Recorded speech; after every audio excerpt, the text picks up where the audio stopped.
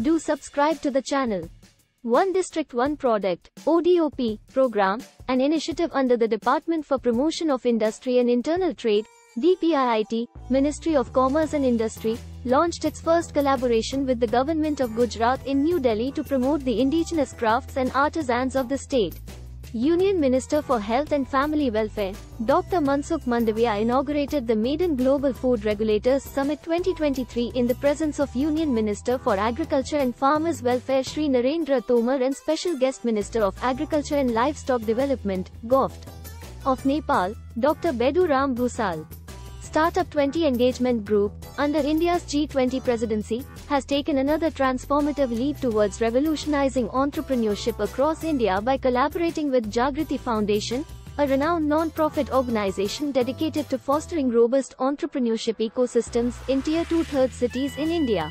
A one-day conference titled, Policy Support and Enablers to Accelerate India's Electric Mobility, organized by Niti Aayog and supported by WRI India and Asian Development Bank, was held on the sidelines of the 4th Energy Transition Working Group, ETWG, meeting under India's G20 presidency. Department of Animal Husbandry and Dairying, Ministry of Fisheries, Animal Husbandry and Dairying is implementing the Credit Guarantee Scheme under Animal Husbandry Infrastructure Development Fund, AHIDF, to strengthen the credit delivery system and facilitate a smooth flow of credit to the micro, small and medium enterprise, MSMEs, engaged in livestock sector without hassles of collateral security. Union Minister for Textiles, Consumer Affairs, Food and Public Distribution and Commerce and Industry, Shri Piyush Goyal discussed the roadmap to achieve the target of $250 billion in textiles production and $100 billion in exports by 2030.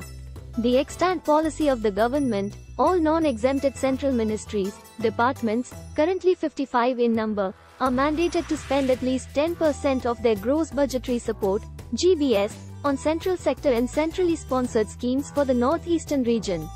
Indian surf team won the bronze medal at the Asian Surfing Championship, held at Tulisdu Island in Maldives.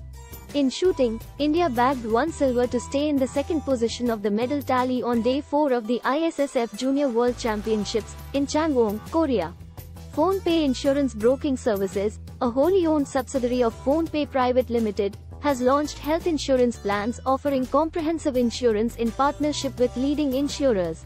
The Reserve Bank of India, RBI, has cancelled the license of United India Cooperative Bank Limited, Nagina, Bijnor, Uttar Pradesh, UP, and asked the bank not to carry on any banking business.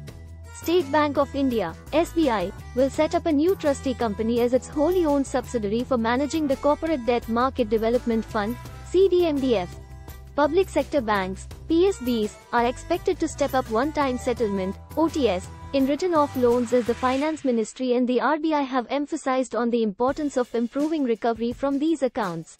Non-life insurer Cholamandalam MS Insurance has been appointed lead insurer for West Bengal by the Insurance Regulatory and Development Authority of India, IRDAI. Pension regulator, the Pension Fund Regulatory and Development Authority, PFRDA, is seeking bids for its intranet portal, PINTRA, as part of their digital transformation through its Technology Architecture, TARCH, project. The Global Food Regulators Summit 2023 is being organized in New Delhi, Delhi for the first time, as a G20 or Group of 20 event. Pakistan's Prime Minister, PM, Mr. Shehbaz Sharif launched the construction of a 1,200 megawatt Chinese-designed nuclear energy project, which will be built at a cost of $3.5 billion as part of the government efforts to generate more clean energy in the Islamic nation.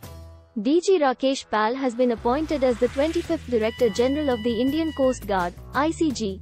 Life Insurance Corporation, LIC, has appointed Satpal Bhanu as the Managing Director, MD, of the company. The National Aeronautics and Space Administration, NASA, released a new image of a small star-forming region captured by James Webb Space Telescope to celebrate the completion of the telescope's first year of science. Simplify, an AI automation solutions firm, has launched Simplify Insurance GPT, a custom-built, world-first GPT tool fueled by the company's no-code AI-powered platform.